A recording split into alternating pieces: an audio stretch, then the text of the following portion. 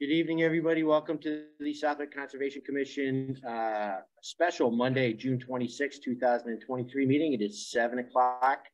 The meeting is taking place in the town hall in, I don't know, conference room 3, as well as via Zoom. So thank you for joining in person, as well as those that are here online. Why don't we go ahead and do a roll call around the table for commissioners that are here. So,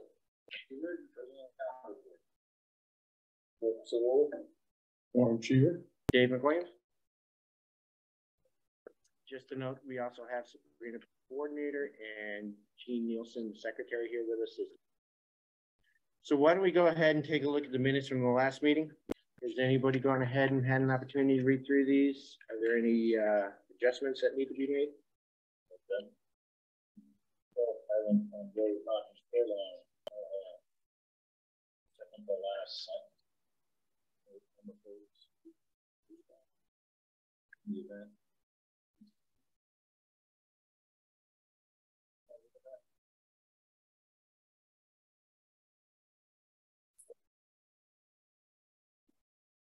You're fired.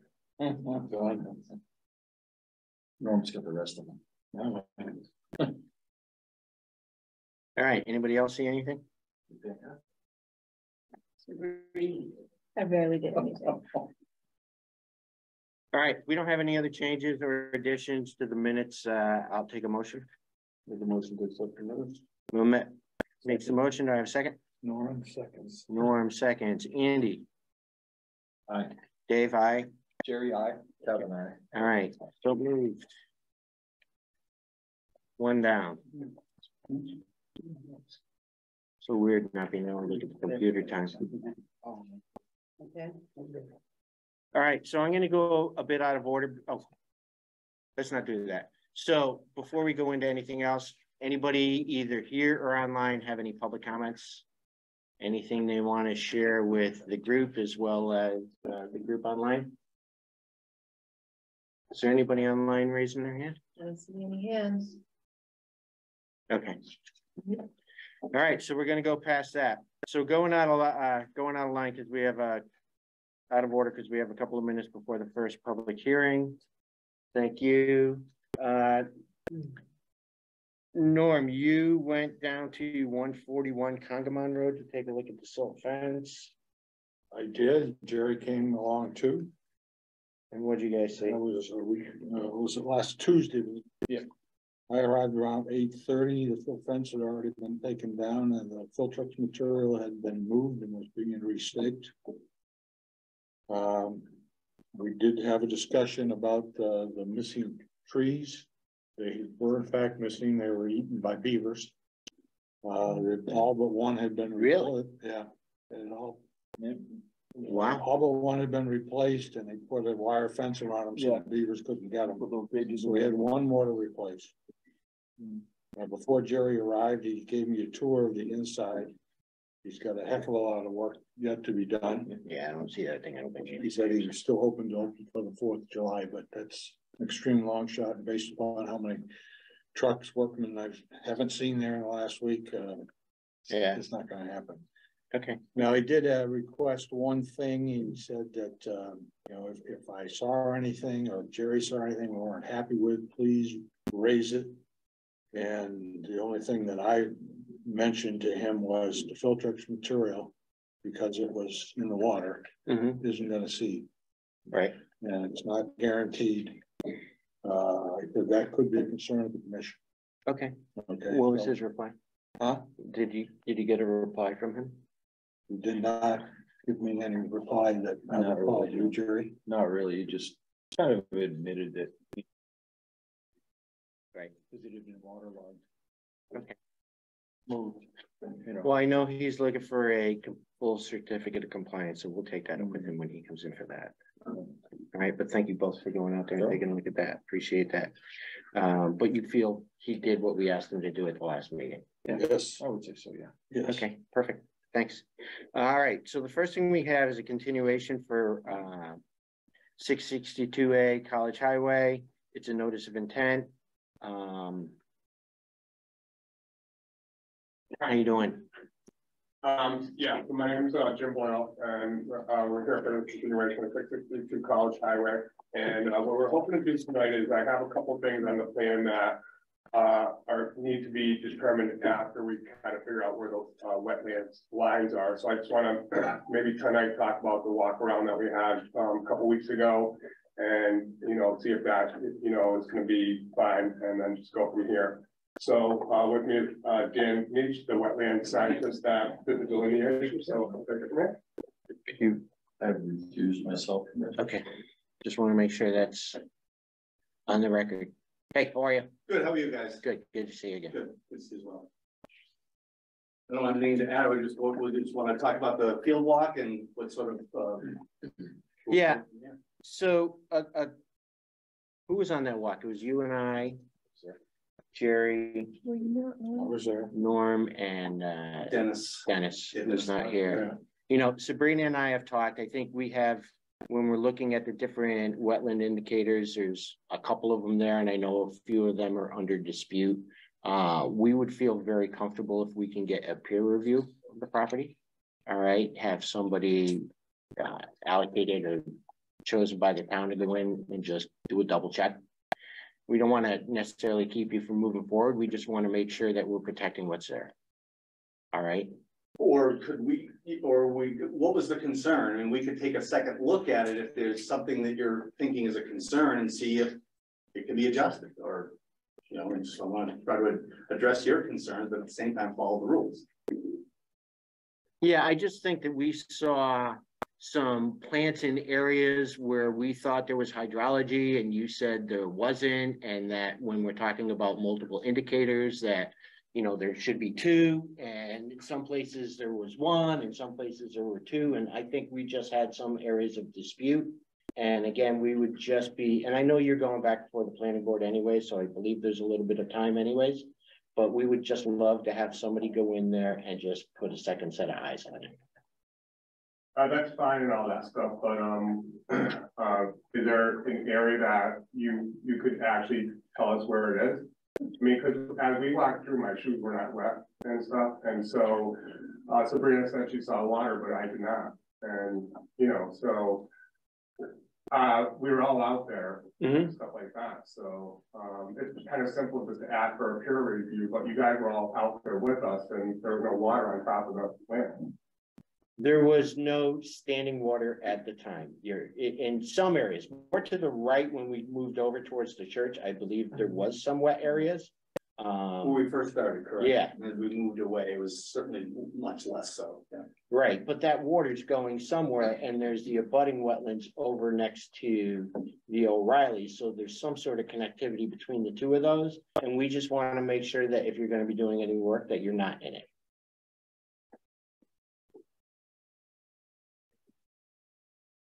I feel like we have a confidence, and you guys were out there with us, and I mean, you were agreeing with Dan when he was talking. I don't necessarily know as though we were agreeing. We were hearing him, but I don't know as though there was necessarily a 100% agreement with what was going on. I think a lot of it is, go out, see what's going on, take it back and have, think about it. I'm not comfortable with the delineation as it is. That's me personally, but there's other members that were out there that day as well. So this is my opinion. This is not the entire commission's opinion. That's my opinion. Can I ask what Dennis's opinion is, and why was he out there? What? Pardon me? Was there. Dennis was there. Yeah, I won't speak for Dennis, but Dennis was there. Dennis was there as a citizen. Private citizens are allowed to come on site visits with us. It's to benefit the town, any work that's being done in the town. And Dennis has experience for previous projects and delineations that were done there, but I won't speak for Dennis. What his opinion was. He spoke to you that day as well, so. It seems a little odd that he brought him out there. He didn't say anything about how he thought, didn't agree or disagreed or. No, I mean, if he was here, I would ask him to speak up, but he's not. Okay. So, the private conversation he had with me, I think he agrees with what I'm saying, but I'm not going to say that on the record for him because he's not here to speak for himself. No, he's not. So Sabrina had told me, last week that we could pick our own person to do the peer review. Yeah, like you could pick somebody, or do we want to pick somebody? Who do you, I mean, I think we would want to see who you're choosing.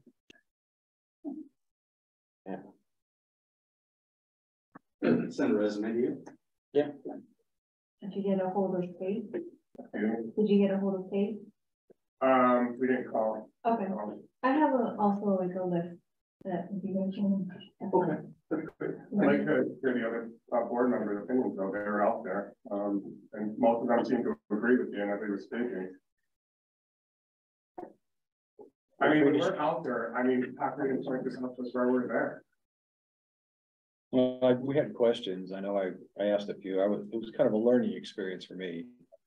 You know, you guys obviously know your stuff, but there were things that I didn't know about, and I have to defer to people that actually do have that kind of knowledge, so. Well, we were doing a walk around to help to, you know, we're trying to partner up with the town here, not be against anybody. Part of we can't do deliberations in the field. Okay, We can discuss things and ask questions and then discuss it amongst ourselves. Okay. because then we're violating open meeting law. So we can ask questions, retain that information, and then we can have it back here in an open meeting where it's open to the public. And I do respect your expertise. I did learn a lot listening to you. No, I appreciate that. No, I know, but you don't understand it, it's sort of hard to value judge whether it's legit or not. I get that. I get that. But I did appreciate that. I wanted to let you know. So before the next meeting, we'll get you some resumes or a resume of a person we're considering or would like you to consider to do that peer review. So, you know, so that we can at least have that, move that forward for that next meeting. Okay. Where you can make a decision whether that person or someone else. Okay, thank you. Great, thank you. So we'll continue that until the next meeting, which is July. And probably 17th. Oh, 17th, you Yeah. Okay. All right. So Good. do we have, I might have a question about the invasive removal? So, for the reed canary grass, you Yeah. guys had mentioned you wanted to treat it with herbicide about 3 to 4 weeks before you wanted to start on the wetland reclamation area. Right. And that was also, was it a 25-foot border around where you wanted the wetland Right. reclamation? Yeah, just so they don't creep in, right? Right, so I have a couple questions on that as far as, do you know which herbicide you're going to be using? Glyphosate, that's the active ingredient in Okay. your Roundup and Rodeo. Rodeo is a commercial version of Roundup. Yep. Yeah. Okay, and then also, what is your end goal for the treatment? Do you want to try to completely eradicate it? No, Or I wanted to slow them down from getting into our replication area so we can achieve the 75% without invasive growth. I believe we have down 75 or 80% plants, wetland plants, so that would leave 15 to 20% invasives would be allowed in there. The Army Corps allows up to in their replication levels. So that's the sort of standard we were looking for. So I just want to slow them down from getting in. So during the 2 growing seasons, we have to keep an eye on them. We won't have reed canary grass. And to be honest with you, when I see them come up, I pull them out of the ground. Okay, That's another management tool I want to do in the inspections. right. So do you have any plans, and you did just mention like pulling them out, but what about the seed bank underneath? Because once these guys get exposed to sunlight, they start like coming back up like crazy. So do you have any plans for the seed bank at all? We have no control over that seed bank. Plus every fall, reed canary grass is going to blow seeds all over the place. Right, By getting the wetland established with a mulch cover, we stop those seeds from getting reestablished on top of the ground. The seed will touch the mulch and won't touch the ground. It may germinate, but it won't survive it because it doesn't have enough to live off of. So there's no way we're going to stop reed canary grass in perpetuity on that site. There's no way you can do that. There's just too much of it around. so when you're saying, you said mulch, is that gonna be just in the area of the replication? Correct. Or also the No, 25? just around the replication area. So you have no further treatments for the 25-foot buffer around there? We could keep doing that if you'd like during the 2 years of monitoring to sort of slow them down. But I'm gonna be honest with you, 5 years after we're gone, green canary grass is gonna be everywhere. But let's look at the replication area that O'Reilly put in. They have all the shrubs. There is reed canary grass growing in some of the lower elevations of their wetland, but it's still a wetland. And it still has the plants that they put in there. So we're gonna still be a wetland, and you can't, you know, this reality, you can't stop that reed canary grass from coming in at some point, but we can slow it down, and hopefully the plants we put in, this is what usually works, is they grow fast enough, we'll get them to establish, if they can shade out, take the sun, the nutrients, and the water away from the invasives don't get started.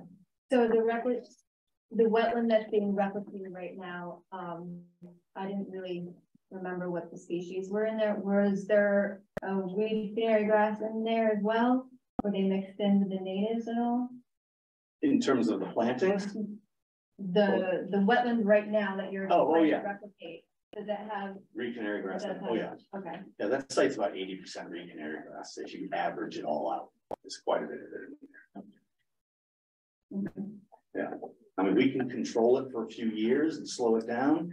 And like I said, I do vegetation management for airports, and the main thing is get plants established Yeah. with a mulch cover, and the invasives have a hard time getting started. If it's just bare earth, they're experts at taking off. Mhm. So that'll slow them down and may actually stop them from taking over, and the plants we put in there should then take over. And they should control that area that they were planted in. I can't control the rest of the site, so that's probably still gonna stay reed canary grass. Right. Or if they don't mow it again, then shrubs are gonna come in and they'll choke out through shade, they'll choke out the reed canary grass. But that, you're talking 15, 20 years down the road for enough woody plants to grow out there to make it undesirable for the reed canary grass, for the grass.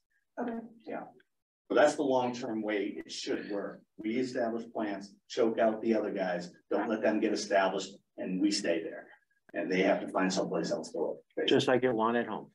Yeah, great. All right, thank you. So we're gonna I'm gonna make a motion to continue. Second that. Mamet? Aye. Aye. Jerry, Kevin? Aye. Thank you. So the next hearing is 15 North Pond Road. There's the legal notice for that? There is. Jean, do you have the legal notice for 15?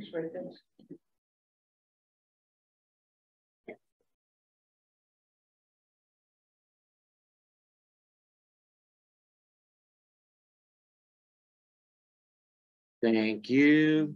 All right. So the Suffolk Conservation Commission will hold a public hearing under the Massachusetts Wetland Protection Act, General Law 131.40 and the Suffolk Conservation Commission Regulations and Bylaw, Chapter 182 and Chapter 450 for a request for determination. The project location is 15 North Pond Road. The project is for the installation of a paved patio within 100 feet of Lake Congamon, taking place here and now. And who do we have for the applicant? That'd be myself, Daniel Henson, 15 on the Pond Road. Hello, Mr. Hess. How you doing? Good. That's my contractor, Andy from Wyven Construction. Andy, can you just introduce yourself? Andy Hartley from Wyven Construction. Hello, Andy. I do have some pictures of the proposed patio. I might help you look at it. Yeah, so just Yeah, you said paved. I mean, it's not asphalt. It's just going to be pavers. They're going to be placed on top of the rock. The area is all flat. There's no runoff on it. And we have a 15-foot retaining wall that's in front of the lake. That's been there for forever. Where we live on the point there, we get a lot of wave action, especially in North Pond. So so that kind of blocks it, any type of the waves coming in, but the patio's right on the back of the house off of the foundation. And I believe it's what's the dimensions on it? Here we go. I think it's 26 by 25 by 17. Yeah. So just really quick, just so everybody knows, there's already been an NOI for this property. The project was approved. It included this patio. The applicant came and requested a certificate of compliance because they were selling the home They were granted a certificate of compliance. You don't have to have everything done that you want to build to get your certificate of compliance. So that was granted. Mr. Hess bought the property, thought that order of conditions and that NOI was still active because it was on the plans, to come to find out that it's not active. So we then instructed him, he had to come back into us and go over what he was doing. So I just want to reiterate, we're looking at something that was already approved by this committee. Okay. So we're just making sure that legally everything is covered. If you guys have any questions, but this is like kind of Groundhog Day. Been there, done that, seen this. Is it the original plan that was on the original drawing? Yeah. And this has been inspected every step of the way by Dennis Clark. He would come down and he inspected, the septic and all the site work. And this is the last piece of it. I didn't realize that my neighbor Judy, that I bought it from her halfway finished. And so and we were just operating under her. It was under wasn't even under her name, but it was under like an LLC, which they transferred the building permit to myself, but the conservation was still. And then. And she got the money back to 10,000, and but it went to her. Right. So we were left thinking that the permit was still in it. Well, that makes sense. I mean, they put the bond up, they want to get the bond back, right? So I get why they did that. So I just, anybody, how far along are you from? Just ready to put the papers down. That's it. Everything's all set. We just go put the papers down and we're done. Yeah, there was no wetland. It was just sand. In fact, nothing would ever grow on it. That's the reason for the pavers, because they didn't want any type of, runoff into the lake. So the pavers kind of will hold it. Because to have that house constructed, we had to have 2 giant dry walls put in, and we had that done by Crestview. And when they did that, it was a big pile of sand. So this is basically going to, cover that sandy area, which is all flat. But there was never any type of wetlands in that area. When do you think you guys, if we gave you guys a thumbs up, when do you think you guys would get this done? Probably next week, week after, 2 weeks. Okay. And then Mother Nature. Yeah, I mean, our biggest concern is excavation around the lake and stuff like that. Oh, yeah. So I understand that. I'm assuming. Yeah, we're all Just backhoes, bringing them in, setting them down, and done with it. I do believe there's still silt fences put up around there, right? Yeah, we Yeah. put them. Yeah. We Put even them up double around. them up. Gotta remove some of the material that's there, and that's it. Yeah, I mean, so it's an RDA. So you remember this one would be a negative determination for a green light to move forward with the project. All right. I personally don't have any questions. I've seen it. I don't need to go through it all again. Does anybody else have any concerns? Nope. I move for a negative determination. I second that. Andrew? How do I vote to support that thing? Positive or negative? Aye. I support that. Nor? Aye. Dave? Aye. All right. So you have to go ahead from the board or from the committee. Yeah. Do you need anything from you? Yeah, I will issue a negative determination for you guys. You will need to sign it. So should I ask you all to sign it in between now and? Yes, please. the meeting? Okay. Yes, so that they can get her done. Get going. Yeah, so you just let us know when you have it in the office and then we can come in and sign it. Mhm. Okay, Got it. I'll let you guys know. thank you. Thank you very much. All right. Oh, thank you.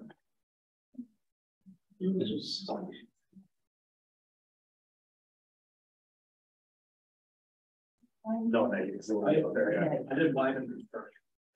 It's not a need. Okay? Yep. So just keep in mind, anybody that speaks has to sign in, or you really don't get recognized. The law. Wow. The law. All right. So we're moving on. Next thing we have is another RDA for 21 White Street. It's the proposed replacement of the seawall within 100 feet of Lake Congamon. So the Southwick Conservation Commission will hold a public hearing under the Massachusetts Wetland Protection Act, General Law 131.40 and the Southwick Conservation Commission Regulations Bylaws, Chapter 182 and Chapter 450. For request for determination, the project is located at 21 White Street. The project is for the replacement of a portion of a seawall within 100 feet of Congamon, Lake Congamon. The meeting will be held here and now. So who do we have for the applicant for White Street? Oh dear. Anybody? Anybody online? There are Might people be online, but muted. no one's saying anything. Okay. Maybe they will show up later. iPad 2. Okay.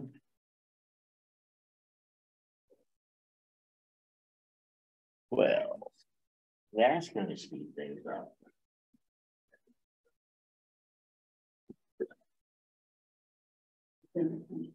Yep.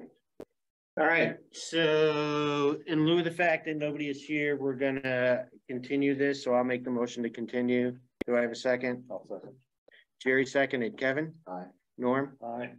Matt? Aye. Andy? Aye. All right, thank you. Forward the picture I sent to all members. No, I mean, I can send it tomorrow. Well, no, no, fine. Okay. Yeah, fine. Would you? Yeah, That'd be great. I can do it tomorrow.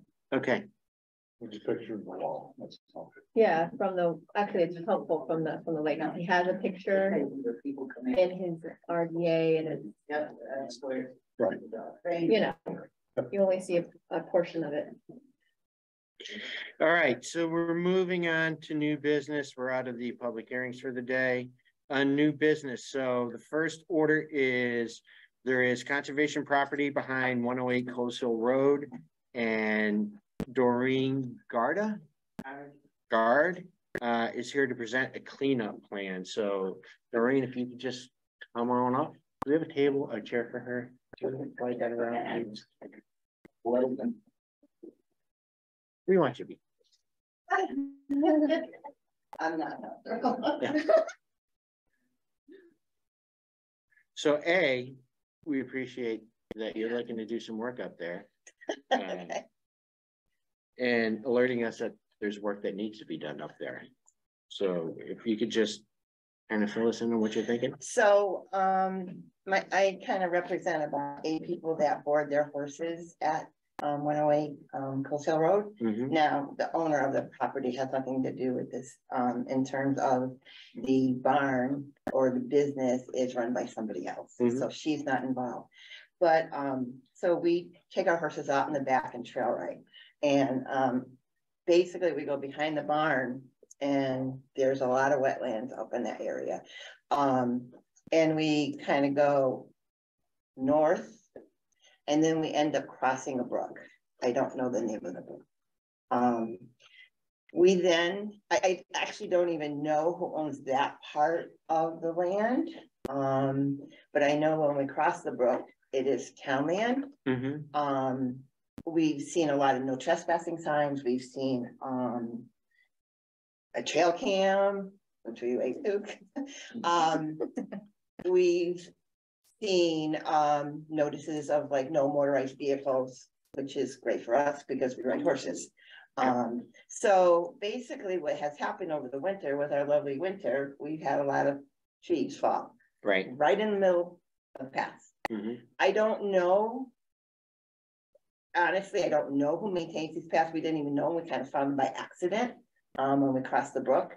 So over a course of about 1.5 years, we've trail ridden in there. There was no problems. And usually we managed to get around things. But this last winter totally trashed the access. We're talking trees as big as this table, yeah. Some of them.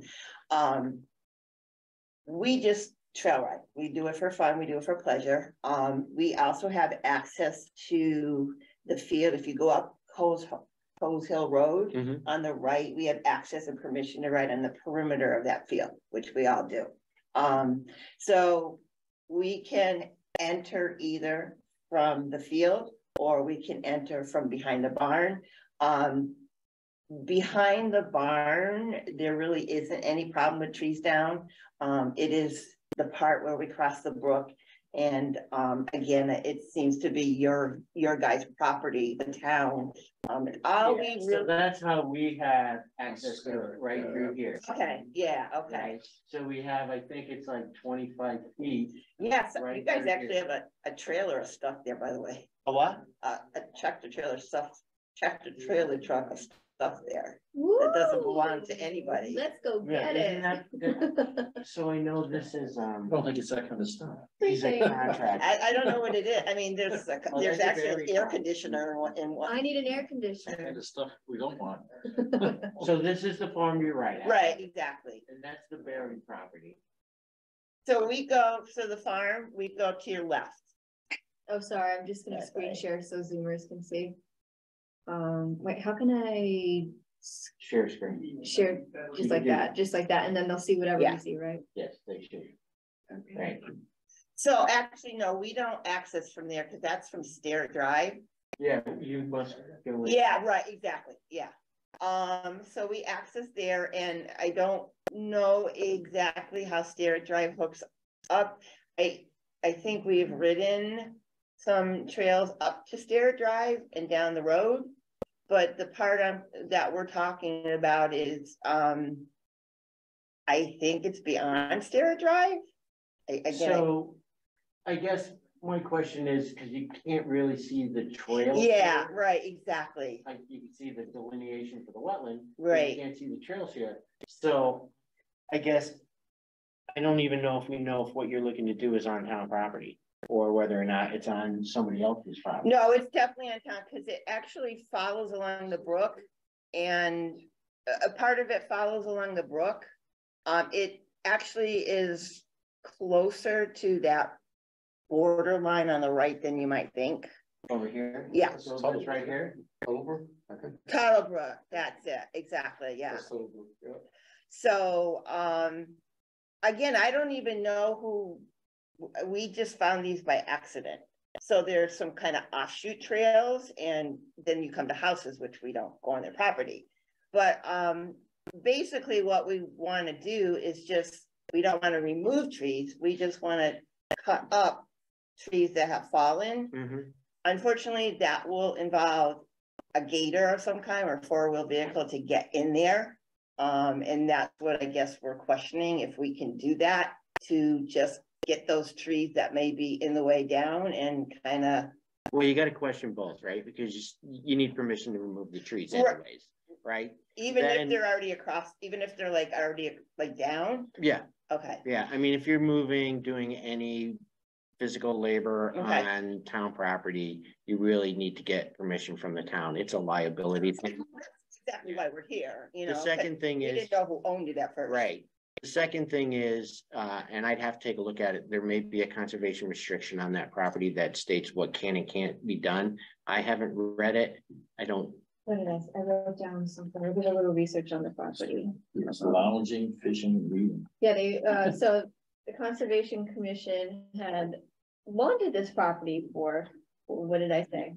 Lounging, Fishing and reading. fishing, reading and lounging, oh yeah, Lounging. lounging, And reading. yeah. You can lay about. There's a lot of all day bugs long. out there. I don't think everyone Yeah. lounge out there. And feeding the bugs. They Maybe that's what it's supposed to say. accepted the property for passive recreation, conservation purposes. I don't believe there is a conservation restriction on this. Okay, so, So however, if I may, Please. I would have that in writing and given to them so that if they're getting haggled and harassed by anybody for doing. Thank you. That would be awesome. They That can would be present that awesome. and say, we are here. We actually got harassed by somebody on the trails. We rode up and we're just near the property and I thought the trail went to the left. So I was kind of walking over and a guy was pulling up out of his car and getting out of his car in his house. And he comes over and starts yelling at me and says, don't walk on my property. I'm like, he goes, I don't want footprints. I'm like, I'm not gonna walk on your property, sir. He gave me a load of crap. And then what had happened was I had at one time about a year ago, come over to the town. I think it's the tax office upstairs. The assessor's office. Assessor's office. And I said, you know, we were questioning about being on this property, who owned it. We don't want to make it wrong for us to ride there. We don't have a lot of places to ride horses. And so this is the one place we can. So we wanted to make sure, first of all, who owned the property, and number two, if we could access it. At that point, there was no problem with trees down or anything. The path was clear. Nobody seemed to mind. Or the woman that we talked to said it shouldn't be a problem. The only problem arose is when winter came, and we were going to take pictures, but we just can't get in there with the horses. You just want to clear debris off. Right, basically. So the path is probably from here to the wall. Right. And it's just that there's branches. Literally, the time that we went, we literally took horses through brambles and vines, and God bless these horses, just to, like, branches and trees and vines up to their chest just to get around. And it was like, we can't do that. And we don't cause trouble. You know what I'm saying? We have to ride on the road a little bit, but we're respectful of the cars, and the cars are respectful of us. But we just want to be able to continue riding there, but we can't physically because of the obstructions. And all we want to do is just clear a path. We don't want to take trees down. We just want to get a path so we can just walk through. So my recommendation would be two things. One, let us come out and see what you're looking to do. Okay. All right. And second, I think we would want like a plan for what you're looking to do, right? Something in writing that says this is what we're looking to do, that we can look at and have a record of, so that somebody doesn't go in there with a chainsaw and just go bananas and fell a forest, right? Speaking of this now, when we discovered these trails, somebody goes in there and cut stuff. Not this time, but it has been, which I thought it was the town. But until this time where the trees were down, somebody has gone through, and you know, when we go off the trails, you can see actual cuts on the trees. So we should go for a walk together. So I don't know if somebody else is doing it, which I don't want to get anybody in trouble, you know. Oh, it's too late now. I'm talking vagueness here. I don't even know. Kids with dirt bikes and snowmobiles are not shy to cut out trails. Well, that's the other thing too, because we have seen there are sometimes marks, tire marks. Right. I mean, you can't miss them because it is a little bit wet back. There's a lot wet back there. Why don't we agree to come out and take a look? Anybody else looking to go on a site visit out there? I haven't seen the property. I've only seen that little pathway. I haven't really walked too far back. This is kind of intriguing to me right here. The easiest access. Is that the tracking? Is that our stop right there? Huh? Where's the tracking trailer that you mentioned? Look at these right here. Yeah, those are it. Those are it. So it's on your property. It's not blocking the.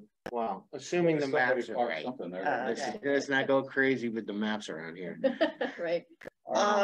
It's gonna be easier to access through the field than getting through, unless you have like a motorized vehicle, like a 4-wheeler or something. We do, but we can't take them out there either. Okay. Then probably the best access point would be through the field. Like I said, we have permission to ride on it, so we'll grass up to here and get your own horse. Yeah. Are you saying this field right here? Got one. Yes. Okay. Yeah. So let's pick a day to go out there. Who was interested? Can I get my calendar? Sure, of course. Any day but Saturday this week. Any day but Saturday? Yeah. Wow. Yeah. I like that. On vacation and I didn't go anywhere. So then let's talk to. Thursday. Oh, right. Friday's the beginning of a long weekend. Thursday night's the beginning of a long weekend. Monday night. Hi, Dave. Yeah. I walk that property all the time because I know the owner, Mark Barnard. Yeah. And he's made a bunch of trails, and what he was concerned about is that he doesn't want the horses turn on the trail when it's wet, because then they make big, marks. Same thing with the ATVs. He doesn't mind during the dry season, but he doesn't want them on the trails. When you say own that property. Yeah, he owns 25 acres. But not the conservation property. No, Right. But the trail that you're talking about. That kind of goes up. Yeah, and you went up into his backyard. Oh, okay, well, we didn't go on his, No, I know. We were still in the woods. People with horses, right in their backyard. No, we did not go on their property. No. Well, Is it marked by us that says it's conservation property? We used to have little tags that we could. We still have those. We still have those? I don't know, but we'll bring some. I ordered them 10 years ago. I remember, so, Oh, okay. we still have some. But Yeah, there were, around here, there's trails, but like I said, I didn't know, we have a year. Those trails go all the way to, they also go behind the Hillside Road where the little train depot is. Yeah. Okay. So We mostly go along like parallel is, I guess, the barn. do you have time this week? Sure. Oh, yeah, You can make some time. Yeah. I'm retired, so. I understand. Yeah, me too. What do you guys think? Like, we could do Wednesday. You already have one. That Wednesday. Oh, that's right. We could do Thursday morning. Yeah. Thursday morning. Thursday morning, what time? Thursday morning, say Too early or too late? 8:30. 8:30 work. Perfect. Gotta be at. Where should we meet? 6 in the morning. At the barn itself? Yeah, is it? So it's that barn right there? Yeah, but again, to access the field, it's gonna be a little walk down the road. Can we drive into the driveway for the barn? Can you? Yeah, there's also, also in the field, there's a little, like an inlet. That's how we access it from, like we go down out of the barn driveway or we cut to the back. You don't wanna go. I just wanna know where we're parking. Right. Okay, That's it. on Coast Hill Road, okay, so if you're going down the hill from Hillside, Yeah. just a little bit after the trees end on the left, there's a little inlet. It's where the tractors go. Where? She's talking about down here. No, we're down in that field, yeah, Here? yeah. So, yeah, Right here? no, down, keep going to your left. Wait, where does the road turn? This is the turn. And then there's a little bit of here. And the road turns to the right a little bit. Yeah, okay, so go to like where there's a fourth tree there, little one, 1, 2, 3, 4. Right here? Yeah, yes, there's your opening. There's an. Oh. Okay, there's a little opening. That's how we access the field. Okay, And then we go basically back. it's right here. Right here? Yeah. Yeah, we basically go on the perimeter to the right and then along the base of the field. And as you turn the corner at the end of the field, that's the entrance to the woods, the wooded area. All right, so 8:30. Okay, Where are we meeting? Right through there. that. Right Right here. at Coast Hill, Sure. right I'm at- gonna tell you, So we let me can- tell you, The ditch. I'm dead serious. That grass is really high and it's full of ticks. We So could get horses. they're privately owned. So, I mean, I can ride on a horse, but you're not gonna want that. You didn't hay that, right? They haven't hayed that yet. No, they've only done across the street. I know. The ticks are really bad. The ticks are really, really bad. Don't spray yourselves. I don't know Where who were the owns that gates? field. If you can ask them if you can drive in around the perimeter So again. I'm gonna go back to, do you ride out of that barn at the? Yeah. So is there a reason we can't park in that barn? Oh, no, but we're gonna have to again walk to access that field. We're gonna have to walk down the road. Well, why can't we just go here or here? It's gonna, that's wetlands. Can I come up? Yep. Can I do a pointer thing? It's pretty soft. That's the one with the beaver down? Yeah. It's- So, all right, so here's like the farm, okay? This area here is gross with pickers and poison ivy and everything you want. We ride the horses through there, but they're okay. then we end up coming out right around here, and then we go down the road, and then we go to the opening, okay? Down at the bottom. Right. Yeah. If you want to park at the barn, that's fine, but you're not gonna want to walk through all that crap. Right, right. And if you walk on the part of the trail behind the barn, it's gonna be a very long walk, and then you have to cross the brook. Okay, so then we'll park down the bottom of the hill. Okay, Right in there. So we'll be in. yeah, there. right in there. Can we go in or? Yeah, Here we it's going go. up the road. Okay. So maybe we go in and drive up as far as we can and then I mean, I get don't, at the crossing. You're not gonna drive. No, it's- yeah, you don't wanna drive on the Yeah, field. just pull in, park and walk. Yeah. Okay, so 8:30 on Thursday. 8:30 a.m. Excellent. Thank you. Thank you. We have not been in there in a while, so I don't know the conditions. Just to let you know, but it's really nasty. Okay. We All right. wear mosquito nets, to let you know. Okay. Thank you. Okay. You. It's daunting. All right, so we're gonna go on order. So under new business, there's open space committee, but we could talk about that towards the end of the meeting. Let's get the stuff that's going on with the folks that are either here or on Zoom out of the way. And we could talk about that internally, okay? Obviously you're welcome to hang around, but I want to get stuff done. So if you want to leave, you can leave. Okay, so under old business, there's a request for certificate of compliance, 194 Granville Road. Yep. What do we know? Did anybody go out and have a look? Not this week. This Last week. You went out last week? Went it every day. How did it look? Pretty good. Yeah. I was kind of wondering why the mats, like, is there a grade that the mats stop at? Is there like the mats are like the grass? You know what I mean by the The, I think I know what you mean. They're kind of down here. Yeah. Over there. I don't know. Why is it?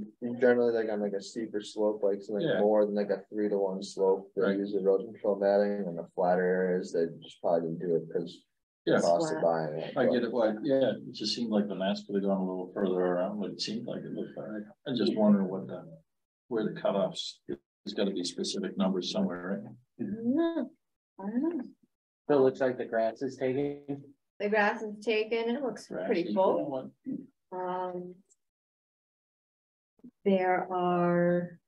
There's no boulders there for monuments. Was that the order of conditions? Yeah, but there's a monument over here. Was that another one here? And then there's this one right here. And there's some rocks over in this area. But I mean, it's filled in pretty well. I'm satisfied with it. I did mention the Japanese knotweed. It's still there, but it's in the mowed area. So that would be hopefully constantly mowed. Norm, do you have a question? No. Okay. No. So those folks that were there, you say you're satisfied? Yeah, I went out today and it was better than before. For sure. Nicely. You're good too? Well, then Andrew, since you were the one who went out and did the inspection and we trust your judgment, would you like to make the motion? Make the motion to Grant them a certificate of compliance. and release their bond. Release their bond. And Momet seconds. Yep. Norm? Aye. Dave, aye. Aye. Jerry, aye. Kevin? Aye. Excellent. All right. Keep moving. Request for a plan alteration, 157 Feeding Hills Road. So no one will be here tonight. They asked to be at the next meeting. Okay, so we will continue that. Is that Crepes? Yeah. Okay. Thank you. Possible wetland violation, 31 Sam West Road. Haven't heard anything. Okay, just. That is the Sam West Road was the one we talked about behind TJ Bark Mulch.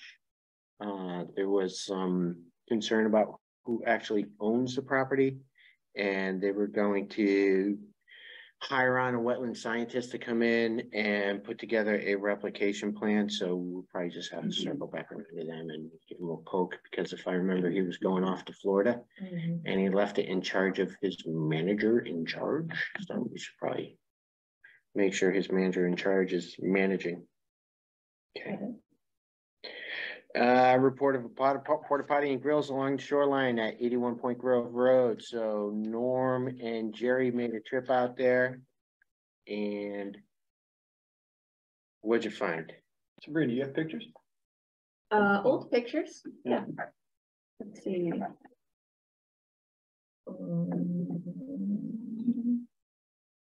When did I we have something talk? to throw on my phone. Did we talk about it? There we go. Change. Is that a good photo for you? That's the same. Let me just share. I forgot to share in the last one. Okay. Norm and I went out Tuesday and there was no one there. He wasn't open, so we wanted to talk about it, but we looked at it. And it does appear to be mounted on two, I don't know, pieces of timber, like 4x4s, Norm. Yeah. And what we had in mind was asking him if he was willing to move it to the other side of that fence so that it couldn't be tipped over, and you can see the lake is pretty close. Onto that, yeah. Yeah, if you know, if that would be a big deal, or well, he wasn't there to talk to. We're not even really sure who owns it and who to talk to, so I was just gonna go knock on the door. Oh, We know that guy. yeah, Frank Grillo. Frank Grillo? Yeah. Yeah. You see the gentleman that runs the restaurant down below? I don't believe he runs that. Building. He owns the building, I believe. He runs the marina part of it. He's also that property up on Babs Road, the old, I don't know if it was a Legion or something. Oh, yeah. There too. Oh, yeah. Okay. But Frank Grillo and Sabrina, you can get Jerry, contact, just give him a call, right?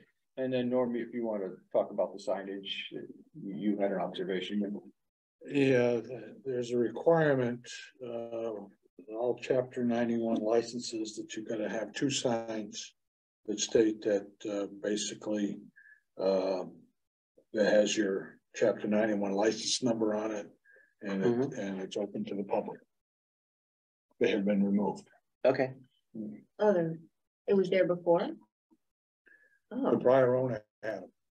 okay. They were in very weird locations where you couldn't read them unless you went, you know, You're looking. unless you were looking for them, which I was. Can you add that as a talking point? Thank you. You both are on LMC, so you guys should be able to articulate that better than me anyways. At some point, we'd like to get back over there. Yeah. Yeah, so yeah, if you guys just between now and next time we meet, try to make that happen. You have a contact, I will send the contact for Frank. Yep. Yeah, nice. he's a reasonable gentleman. Yeah. Okay, that's it. Anything else on that? No. All right, next thing up is 1012 Island Pond Road and the Congamon Heights Association, LPP dock placement discussion and possible shoreline alteration. Who do we have here on this one? Gonna join us up here, Caroline? Looks like John Perini is also on. Mr. Creanian, you're on mute. If you would please come off mute.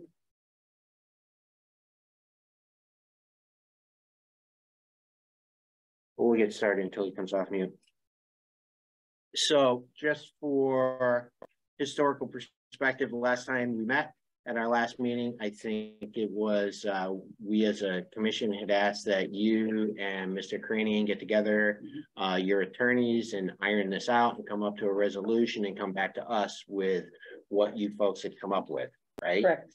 So we got a pretty detailed email from Mr. Creanian stating that that hasn't happened, that nothing has come out of this. So our attorney is was not available today as well. So we're proposing that he simply straighten the dock out so that it's not elbowed, so it's more straight in line with the property line. And I guess that's what it is. So I was going to negotiate with him, but he wanted to stay between council. So after discussing it with the board, that's what I thought was very reasonable. So taking the tip of the dock, it anchors where it is, and just turning it. The tip meaning the land side? No, the water side. If the easiest way for me to understand is the dock is going this way. If the dock goes straight out, I think that's a. We need a picture. Well, I have one. Yeah, I think the dock is straight today. The problem is the property line is diagonal. Well, 6 of one, half dozen of another. Yes, you can look at it that way. So maybe I should explain myself better. For it to follow the property line, I think is a better way to say that. Okay. The extended property line. Yeah, the imaginary extended. Right. Yes. Do you want I'm hoping I have a copy of the survey. Mr. Cranium, while she's looking for that information, do you want to weigh in? What is your thoughts on her proposal? Oh, we got something here. Can you hear me okay? You can hear me?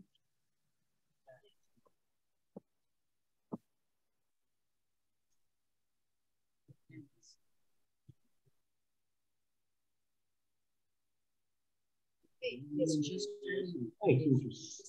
he's real. All right, can we just hold off a second and let Mr. Cranian have his piece to say, please? Can you hear me? Can you hear us? Yes, there's a little delay, but I've spoke with her counsel. Her counsel has not gotten back to me as to any proposal. My proposal is the docks stay where they are. Otherwise, I would like to know the association's plans to come into compliance to have their 2 docks within 25 feet of the property line, which would require a removal of 1 dock at each of the beaches. That would be a resolution that I would be interested in pursuing. Otherwise, my dock has already been shifted about 5 feet from when Mr. Salvini first did his assessment. So as far as I'm concerned, the dock is in compliant. We've already voluntarily moved it over, and I'm not agreeable to change any more positioning on the dock, anything to do with my property at all. If Ms. Gauthier, yeah, Mr. Cranian, so we're talking 2 separate things, right? So we understand you have a formal complaint against them, yep, right? And then there is their request to have you move your dock, right? So from my perspective, they're 2 separate things. Now, if you want to go forward with your complaint, if you're not satisfied with what they're doing, that's fine. But to me, they're 2 separate issues. So now you just said something that you've gone ahead and you've moved those docks. Do you know when that was, or moved that dock? Do you know when that was done? It was after the survey by Mr. Salvini. This year? Yeah. After the survey by Mr. Salvini this year, when Ms. Gauthier was present with Mr. Salvini. Subsequent to that, the end of the dock, not the anchor point, but the end of the dock was rotated, shifted at least 5 feet towards our property. Done voluntarily, done in goodwill. The dock's not moving anymore. I wasn't even aware of movement of the dock. To tell you the truth, I wasn't even aware of it. Okay. So if the dock has been moved, are you satisfied? Yes. Okay. So then, and Norm, it sounds like you have something. If it was moved 5 feet, it's still 3 feet on the extended property line of Congamon Heights. But technically, that's not their property. Meaning it's not Congamon Heights Association property? out in the water, it's not, it's the state. That's what you mean by extended, right? Correct. Yeah. The property line does not extend into the water. I made a good faith movement, 5 feet, and there's no basis to say that that property line extends out into the water past the land. It's been moved, it's gonna stay there, and that's it. And if Ms. Gauthier would like to continue to pursue her complaint, she can still, please, she has the right to do that. I'd like to know if she would like to do that. And if not, then we can put this to bed right now. Well, obviously what we asked for the last meeting has not happened. What was that? Two parties would get together and come up with a solution. Yes, sir. That has not happened. It has not happened. I sent a proposal to Ms. Gauthier's attorney today. He has not responded. He was ill. I didn't get anything from the attorney. And because of my attorney's schedule, I tried to reach out to Mr. Craney and myself and said, you know, maybe we can continue negotiations because of the lag time in getting the negotiations done. And he cared not to do that. He wanted to go through council. Well, you know, honestly, I would probably have done the same thing if you'd already engaged counsel. I think as an attorney, I would probably do the same thing. So I get that, you know. But I don't want you to think that some good faith effort was no, not made and I appreciate that. You know, just going around the table, what are your thoughts? Well, initially, the way I think is it was 2 weeks since we met, so why did it come to today before everybody tried making contact? The day of the meeting. Well, yeah, I guess that's a point to be made. If that's the case, then that's an observation. Have you read this letter? As far as the extended property lines, though, deal with everything that's in this as letter. far as the extended property lines, so the lake obviously isn't straight and property lines aren't square. Movement of the dock. So the problem is hold on, one conversation at a time, please. Kevin, you were going. So the problem is if you try to extend a dock at a straight property line, if you have property lines like this, so if your property line goes like this, then essentially you would get more of the lake versus a property line that goes like this. So that's why I don't think you can really request a dock to maintain a certain property or extend your property line into the lake. That's why they don't allow that. Right. So really that's kind of a moot point in my mind that we're trying to use this extended property line into the lake. I think that's why they want 25 feet, but that's already been previously allowed. Now you can't say, well, now you have to spin it because, like I said, some people could get more of the lake, some people would end up with less or nothing of the lake. So geometry. Well, this is correct. General. So basically you have one anchor point, one base. That's where things start from. And now you're talking about just swinging it either this way or this way. I'll weigh in. I don't care when they came to an agreement. If they're coming to an agreement right now and we can move on to other things, I'm happy. You know, I will say this. I don't know how long I'm going to be on this board or committee or whatever we want to call it. I don't ever want to see this again. I don't ever want to have this conversation again because this is the third time I've sat through it and I don't know why it keeps coming up. But if Mr. Karanian has gone ahead and made that move and you're comfortable with it, then it should be done, right?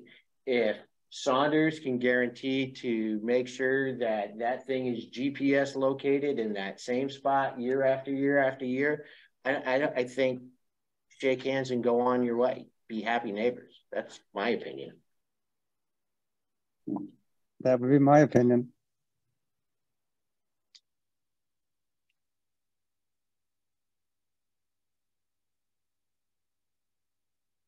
I don't even think. I don't know what I'm waiting. Am I waiting for everybody else? Well, you know what? No. I appreciate it. Quite honestly, I don't even know if this is something we vote on. I don't know. You know, I'm just going to go with, like we've done in the past, we've given the Karanian family and the Congamon Heights Association latitude to not being compliant with the placement of your docks and the placement of his docks, you know, I would say we just continue that forward after he's made that correction in perpetuity. And unless something dramatically changes, then I don't see why we ever have to have this conversation again.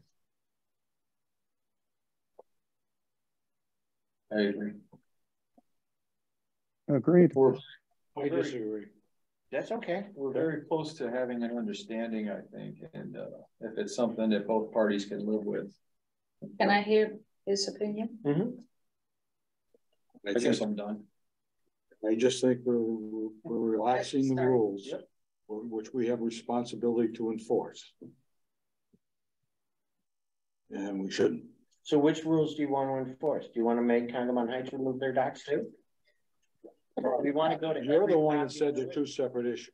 I get it. But what I'm saying is, you know, we have historically set a precedent with this committee to allow the Coranian dock to be where it is.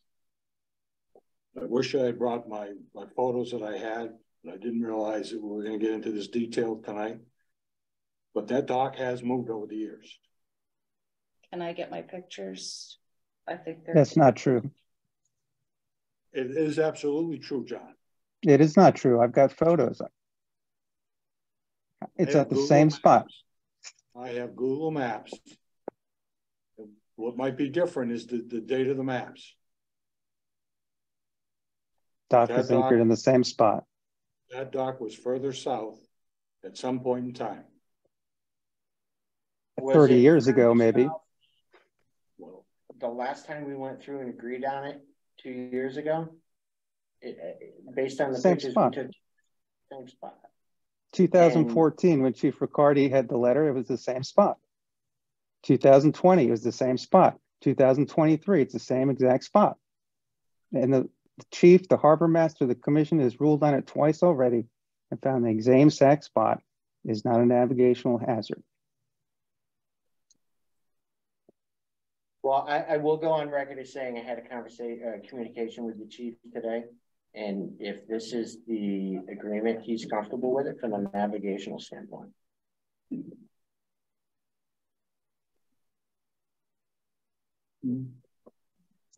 No, it wasn't. I'm just kidding. Everything you want to answer, I'm like, oh God. No. I have to apologize. I was not interrupting you. I don't want it taken as that. That was almost done. Finish up. Sorry. No, I was just, we were talking about compromise. Right. You know, and you know, you have a lot of folks in your organization and Correct. You speak for them. Do they feel like they want to take a chance on furthering this issue or just saying that this is going to be good enough? I think what we would like is we would like to be neighbors where nobody's uncomfortable. I don't want the Coranians uncomfortable and I don't want us to be uncomfortable. And when we have a neighbor that needs us to move over a bit, we do a little bit more. We always try to be a good neighbor. And I'm willing to accept what is, however, I just think to straighten it out so that the whole 8 feet at the end of the dock is not over this way would be a nice thing to do. And I'm looking at genuine common courtesy. That's all. Okay. I'm not looking for an act of Congress or move it all the way back over underneath the tree where it used to be. That's not what we're looking for. We're just looking for some common ground. That's all we really want. I think that question has been answered by Mr. Coranian. So the question is, are you willing to compromise to that level? And I know this whole thing started with the situation. So right. I understand the work you put into it, but is there any type of a guarantee that when whoever is the employees that put the dock in, that it's not going to get elbowed back that way more and more? I mean, you can put a pin in and have Mr. Saunders assure that it's in that same spot every year. You know, like GPS check. I don't know about any of these things. I'm just looking for some sense of continuity. Sure. to this whole situation. I mean, this is a tight area and, you know, inches probably matter. So perhaps a pin where it could be located in the center of the anchor point would be a good place. So you could start every year with that one spot. Would that be something? I think so, yes. Yeah.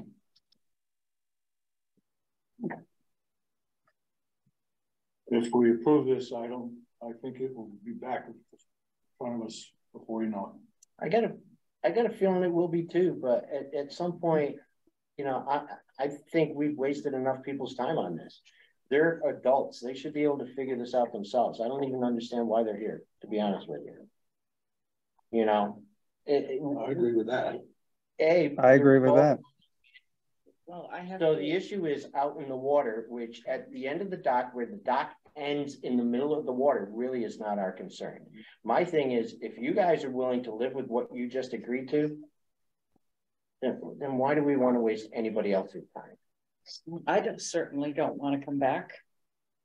Well, Matt and Andy, haven't heard from either of you two. There's too many opinions as it is, so I think he's taking a neutral tone on this one. Well, I don't have anything to say. Mr. Turanian said he's moved at the end of the dock 5 feet over towards his direction. You heard that go by. You were asking for 8, he gave you 5. Yeah, is that acceptable? Yes or no? Yeah, if it was truly moved 5, yeah. Right. So my name's Ken Abda. Hi, Ken. I'm the vice president. What is your address, Ken? 5 Grandview Street. Okay, thanks. Right at the top of White Street. Mm-hmm. So how do we know that it's been moved 5 feet? And may I come up and look at that picture? I don't know which picture you're looking at, but you're welcome to approach. Sure. The survey. Yeah. The survey. I have a copy of it in here. I'm just not getting my hands on it immediately, unfortunately. I just became part of the board. Here's the one. Here's. The red dotted line is the extended property line. Okay, I don't see anything red. Here's our beach. Okay. There's the property line. There's the dock coming this way. Salvini said this was 8 feet into it was this line. Imagine. All right. Just the only thing that I'm thinking about is that full pontoon boat being pretty much right in front of our whole beach. I mean, it's kind of concerning, but I'm not here to argue. I just wanted to see this and speak my mind a little bit. If you look at it, doesn't look right. We've looked at it. Okay, I understand. Were you happy? You didn't see anything that caught your eye? I felt very comfortable that you could navigate in and out of there safely. Okay. But it didn't look like any kind of encroachment to you at all? You want to talk, I mean, if we get into the encroachment conversation, then that's not our purview. Okay. Yeah, is it a hazard to navigation? Right. That's our concern. And the anchor, fair enough. If the 25 feet from the property line, which is obviously they're a hardship because they can't do that, right? But then is it a hazard to navigation? And, you know, I rely on the harbor master's opinion more than my own opinion, because he's the harbor master and he said it's not a hazard to navigation. So at that point, from I'm concerned, it should be settled. You two have come to an agreement. Fair enough. These are the things we look at, and the rest is kind of between you guys to hash something out and make it acceptable for both of you. But involving us any further, I mean, we've told you about the navigation and stuff, where the anchor point is. We've got a compromise on Mr. Canadian's part. So I don't know what else to tell you. Okay. I want this to go to bed so bad. I'm going to make I'm going to make a motion to accept the agreement between Congamon Heights and the Cranian family for the placement of the dock in lieu of the movement over 5 feet to the south. Do I have a second? I'll second. Aye. Nay. No vote. Aye. That's it. It's settled. Thank you. Thank you. Thank you. Mr. Cranian, thank you. Thank you. Moving on. 12 Hillside Road, request for restoration of a brook on APR property. Come on up. 20 minutes.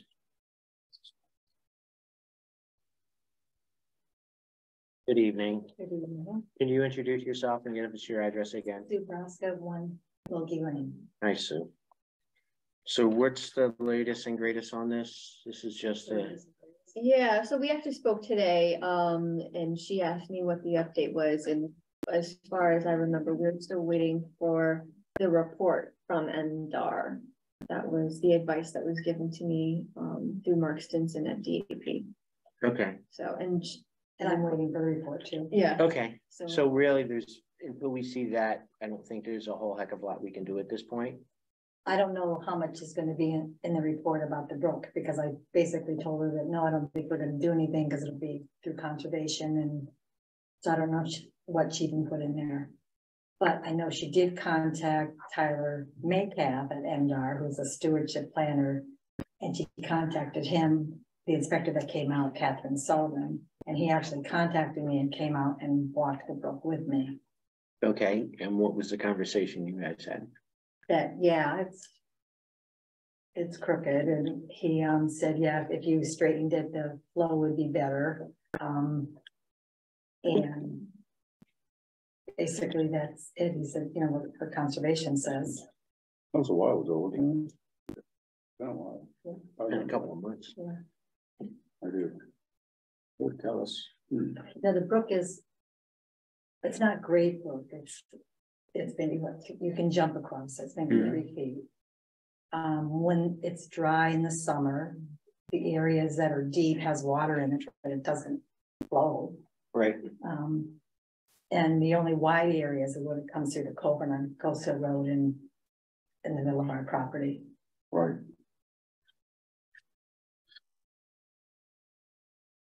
This is the one with the foundation that hasn't built yet. Is that on the hillside? No. Do I have it wrong? It's in the middle of a field. We can call it up on your. Do we have any pictures of this? Probably the same map we were on before, right? Yes. Yeah, close to that. Yeah, it's right across the street from the parking spot. Oh. So that's Oh, yeah, we're walking through? Yeah. We're walking through the other side of the street. Right. Where? Right here? Just go south, where that sharp corner is, right there, that brook, number 10. So, you ever seen this brook. thing? Yeah. In a heavy rainstorm? Have you? I have it now. All right. You were right on So it, so this, Where are we going? up north, it gets north, from there north to the street, much wider. right there to the Yeah. corner. Wait. And, you know, when we had like Hurricane Gale and whatnot, it looked like it was gonna take this road out. It was that scary looking. All of this, but there are these little kinks and stuff. So it's agreeable, like you said, like if it could be straightened out somewhat, it would improve the flow because every bump in here makes this thing widen. And where exactly are you looking to do the work that you're looking to do? Through the middle of the field, on the right and the left, there's Yeah. areas there that it's the worst. Are you talking right up in here? No, Is it above Well- the 10 or below the 10? That's 10. that's 10. Is it number 10 here? So That's just like a like It's like a a reference. parcel number. Oh, this is the road. Are we talking down this way, up that way? I'm talking closer to, there's a lane that goes through. What is that green line? That's This is property. The green lines are the wetlands. It's a wetland marking, yeah. Those green lines. Okay, so there's a road going down the middle of the field, and on either side, it's kind of twisty. You can see it there. Yeah, that's better. Yeah, there it is, right there. Yeah. You can see it's twisty. Yeah, that takes you up to this side, up in here. Were we gonna do work right through here then? I think it's this big zaggy bit that needs to be straightened out more. Right. Exactly. Yeah. Because it doesn't flow, it just bounces out. And the whole thing is underwater. You can see it every time you cross. Further up the road, you look down and it's like a floodplain. It is a floodplain. Floods the sides. Yeah. Okay. You guys would be doing your own work. I don't even know if I'll do it, but if I do it or have someone do it, I just want to have permission to do it. Right. Yeah. So it's not imminent. No, I mean, well, if I got permission, and maybe next week I might say, oh, maybe I'll start just digging a straight line here with it or something, you know, I just want to have the permission to do it when I feel like doing it, if I do it. That's gonna take an excavator or something, right, backhoe maybe? It will, faster. I have a little backhoe. What else was I gonna say? And then it's a safety issue. So I noticed when you hayed, you cut that first, like you guys. Yeah, I have to come with a brush cutter. I have to come with a brush cutter first to see where the brook is, and then I have to come with a sickle bar. And then we have to clean everything out of the brook, that all that grass falls in the brook, and we have to pull that all out. So what are we expecting to hear from? Well, when I spoke with Mark, I tried to explain the situation, and he had said that it might not fall under an agricultural restriction, this work, and that's why he wanted to see the report. So that's. And that was the conversation that we had when you originally came in. Does it fall under an agricultural exemption? And we weren't sure. And I guess that's what we're waiting to hear back from MDR is it an agricultural exemption? So I don't know as though we can actually even agree to let you do it until we know if we're allowed to agree to let you do it. If it's an agricultural exemption, then we would say, fine, sure, go ahead and do it. But we don't even know if we have that authority at this point. At least I don't know we have that authority. So we need to find that out. Now, has anyone else in town ever done anything like this? Not to my recollection, and that's just mine. There's people who've lived in this town a lot longer than me. They probably just didn't come to. Well, we can't account for what people do that we don't know about, you know? And again, we're not trying to keep you from doing it, but we don't know if we have the authority to allow you to do it. So I personally don't feel comfortable giving somebody permission without knowing I have the authority to do so. So I'm just gonna say it's a waiting game until we hear back from the state. So Tyler Metcalf said that I can, if there's any obstructions in the brook, you know, like water going here and a piece of land here, I can remove that. So I just want to let you know that if you do see me with a backhoe there, that's all I'm doing. If he said you could move obstructions, that's fine. Just don't change the flow of the brook. He didn't give me a writing. The thing is, you're not changing the flow of the brook. It's still going south, just keeping it nice and maintaining it. Yeah. Do we know the name of the brook? It's Tuttle Brook. It is Tuttle. Tuttle runs quite a long way, actually. Starts at the gun property, doesn't it? The old gun property, now it's something else. I don't know where it starts. Yeah, or where it ends. It's on the topo maps. You can't miss it. I've seen it on the maps. Yeah, it runs behind Meadow Lane too, and it's somewhat goes all the way down the puddles and What concerns me is what you said about it parking by the road there. Yeah, it's just it's almost the whole stretch of it, but this is where it really comes to life. Then you have the beaver down on the other side. I'm sure that contributes to it. Yeah, but yeah, I've seen this thing in after rainstorms. It's holy cow. Yeah. Well, you have runoff coming from up on hillside. Sure. See that you can see the blue through the trees there. Yeah. That joins up to it. Well, let us just take another run back through DEP and give them a little kick, see if we can get this resolved. And as soon as we hear back from them, we'll proactively reach out to you and let you know what they say. And if we have to have another hearing on it, we'll do so. If it's exempt, then there's really no point in having a hearing. So why don't we just see what we can get back? Now, NCRS, is that correct? Is that how are those the initials? Or NRCS? Are they involved in this? Because Tyler was going to have someone from them come out, but the person from Heads is really busy and wasn't able to come out. Now, who's got the authority? MDR, them, you, who's? Well, I know when I spoke to Mark Stinson, he said that sometimes MDR doesn't quite understand the agricultural exemption, which is why he wanted to see the report to see what the report said. And Mark Stinson's with he's with DEP. DEP. Right. Yeah. So who decides? I think DEP will ultimately give us guidance on that. Okay. Yeah. They're usually who we turn to. If we don't know what we're doing. Okay. Okay, All thank right. you. Yeah, thank you. Is it the best time of year for you to be tackling this? Just out of curiosity, Oh, I may not even do it. I just want to have permission. okay, okay, fair enough. If you had to, you would. be Yeah, able to. yeah. I may never ever do it. All right, Oh, okay, thank you. Excellent. Thank you. Thanks.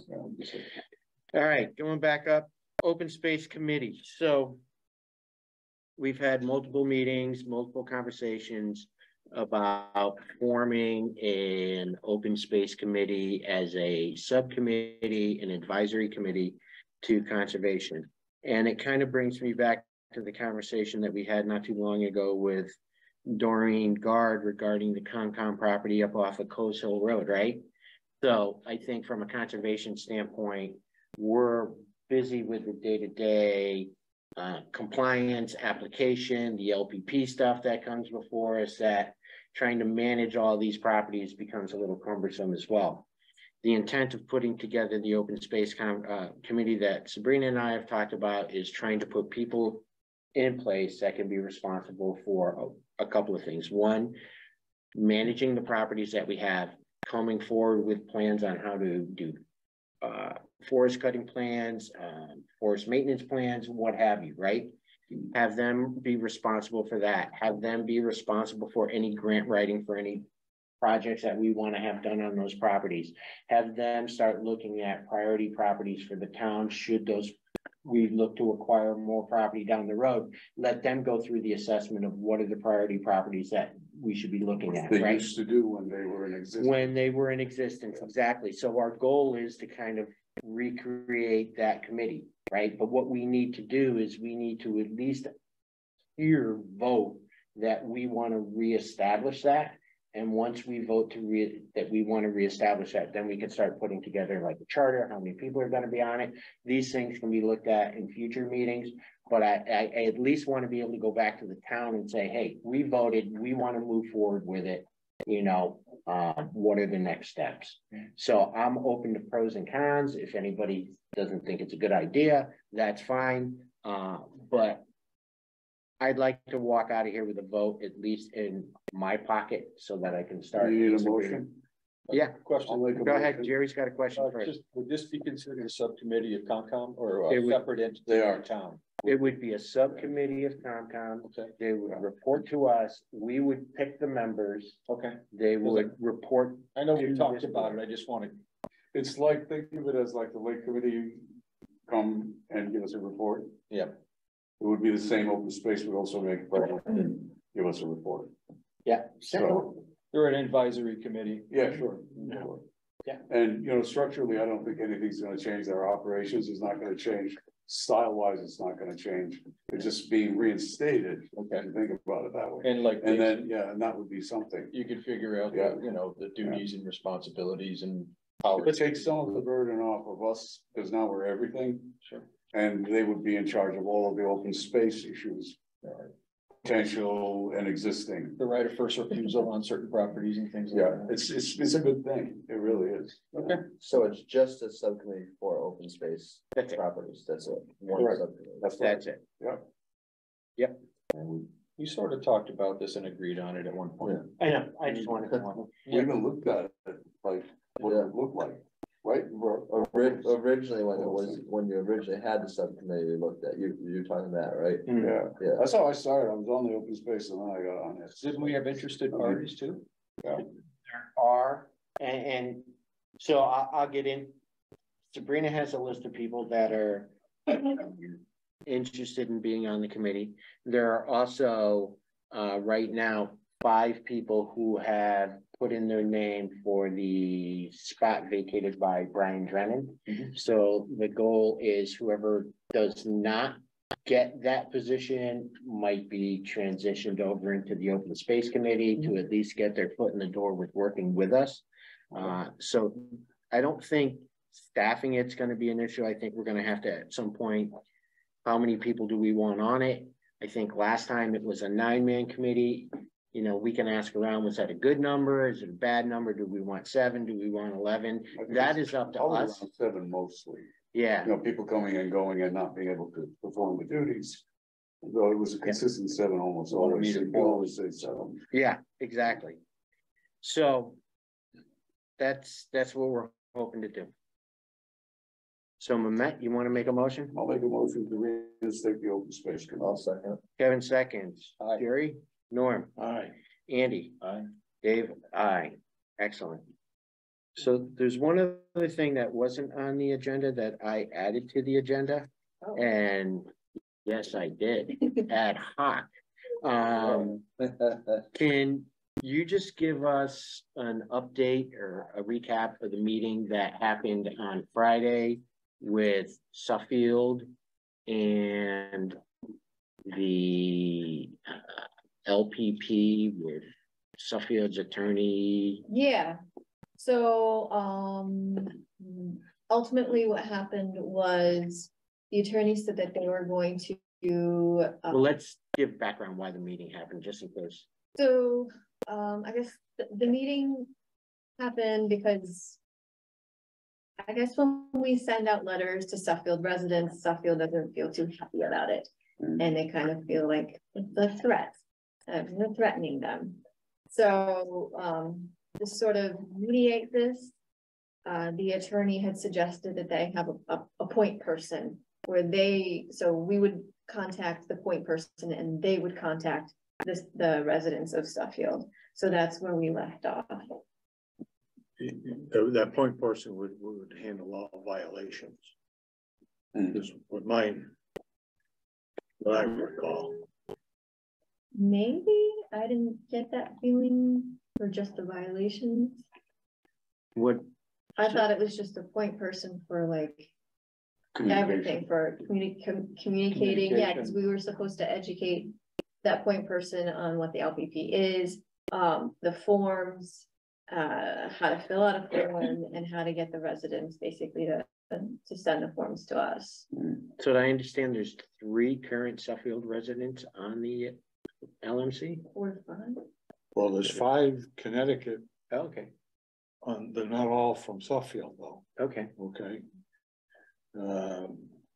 4 of them are. Yeah. And the 5th one has a summer home on South Pond, but he lives in East Hartford or something like that. Okay. So yeah, we definitely have representation. Okay, good. I wasn't sure if that was the case. Yeah.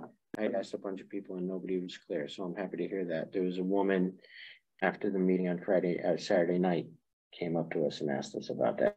She was a late resident from Suffield. She wasn't aware that there was even the LMC. Okay.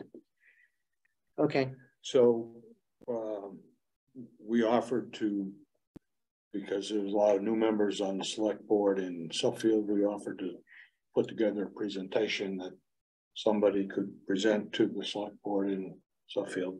He's going to bring that back to the what is it, number 1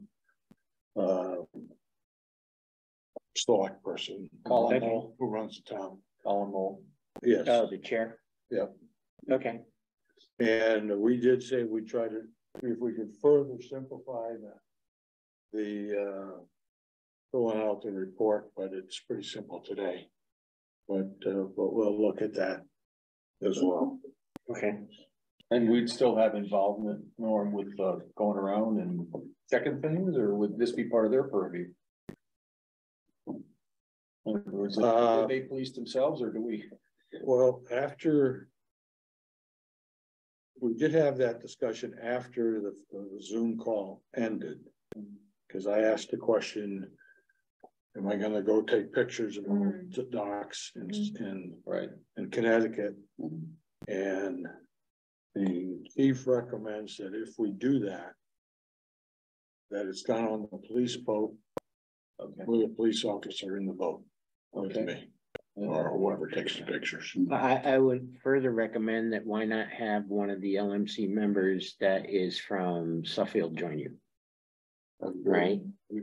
Yeah, just so that they can have somebody that's on their side of the lake be a part of it. Because if, as you thought, they're going to police their own, well, then let their policemen be a part of the inspection tour, right? So that they can firsthand say, yeah, we went by and here's what we observed. So that would be my recommendation. Okay, that's it. Oh, hold on. We do have Yeah, I'm running. 21 White Street. Where I'm up in West Oh, okay. So let's go back and 21 White Street. Yeah. Okay. Can you reach behind you, Andy, and grab me that folder?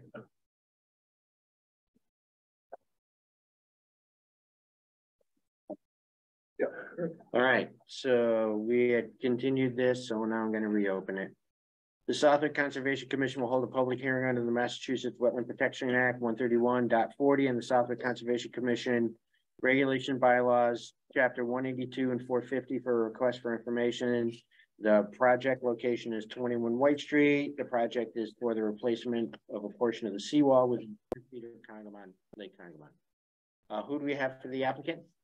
Ron Ludor, 21 White Street. How are you? Good. Okay, why don't you tell us what you got going on? That's all. The winter of 19 of 21 just score up the, it's a crib wall. And what, I don't know if you know what a crib wall is, it's actually two walls separated, filled with stone, and they're connected. It's probably the best wall you can make out of wood, and that will hold. And it did. It held for about 40 years.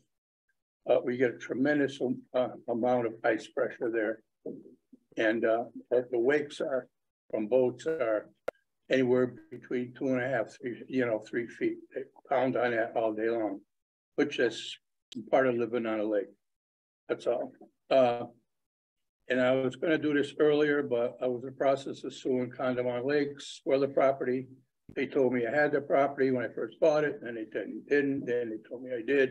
I finally got a lawyer and fixed it all up, and here I am. It just destroyed the front part of the crib wall, the ice, and the timbers. They were old, so it just destroyed them. So luckily, I have a friend with a excavator. He came out and we took out all the stone and everything, and we just used the back half of it, of the wall. But that's getting hammered now. So I did my homework. I was up to the Finger Lakes, and there's a company up there that just does waterfront properties for all New York. They're stone core. And I talked to the guy and I sent him pictures of my property, and he said the things. It's a small, narrow property. It's only 18 feet. You can't get an excavator in there. I wouldn't want it in there anyways, because God knows what's underneath there. So he recommended blocks, solid concrete blocks. They would be put on pressure treated 6 by 6 by 8. But when I called him, said it'd be better to put it on 4 6 by 6 by 12s. This would keep the thing from sinking one end and the other end. It all even. No digging, no nothing. Just put everything out there. Put your blocks on it. Nature will take care of itself. Lower it down. It will always be level. End of story. I guess from a structural standpoint, I don't understand how that works. Is it going to be a prefabricated? Yeah, all prefabricated. I called up Aero Concrete, and they said that they work a lot with stone core, and they would get the dimensions of the blocks. They're 8 feet, and they weigh 1,500 pounds. And that's all it would be, is this placed right in front of my own. They said that the more you get into virgin ground, the harder you're going to have problems, because the ice will actually get under stuff like all these, 12 by 18s or whatever people use. And I see it all because I kayak all around the lake. They're all lifting, and the stones are coming out from underneath. This will go for a ride. This is like a dock, right? That looks like a dock to me. It is a dock. Well, what's the seawall then? The seawall is right. The seawall is right in front of it. Here's a picture of seawall is right there. In this picture, shows it good here. That's what I'm This is the seawall here, Yeah. and he's talking about putting the blocks here. Oh, okay, so this butts up against. Yeah, that'll be it. That'll be putting up there. This Yeah. section here, you're gonna replace. No, I'm not gonna replace it. He said, leave it, take off the top one. No. And he said that will stay forever. The more you disturb the backside of it, the more you're gonna have problems with ice pushing it. But he's just gonna place these in front. Place them right in front. And Is there gonna be any wood replacement at all? just the timbers that you would put underneath. Not And- pressure treated. Yeah, they'd be pressure, but yeah, they'd be pressure treated. And they're just will sit there forever, and because once they get down in the ground. But he says, if you try to level them by yourself, it's not gonna work. So just let nature take care of them, and they will all settle in. There is a limit, from what I remember, that there's, can't really use pressure treated lumber on. In the water. In the water, yeah, or near the water, or. Oh, I could put regular ones in there. I mean, they'd be fine because they'd be underwater.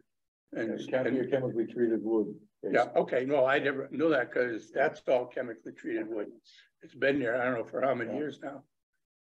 Over 40 years. Why is this an RDA and not an MOI? It's a replacement. And that's it. I mean, they Starting point. would lower it from the road.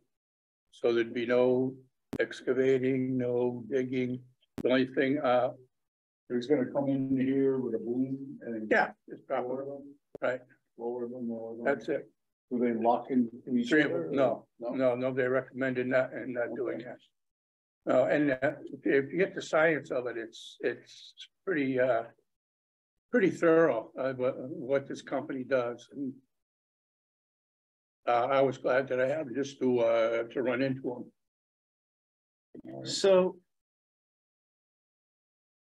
Mr. Ludorf, I think I would want to see the actual product, what they're talking about. I had the book and I didn't bring it. It's a concrete.